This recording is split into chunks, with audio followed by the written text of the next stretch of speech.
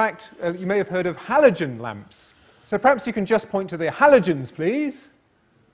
Oh, some of you are there. Yes, where are the halogens? Yes, very good. It's a whole family of elements. In fact, the halogens are fluorine, chlorine, bromine, and iodine.